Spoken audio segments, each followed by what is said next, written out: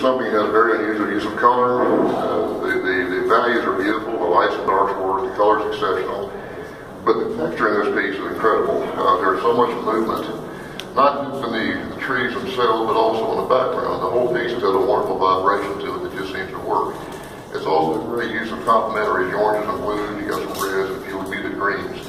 The whole piece works. It's a very, and again, this gets into that painterly look which people talk about so much these days. And it's something I find very attractive. It's something I try to incorporate into my work. I don't sometimes do it as well as this.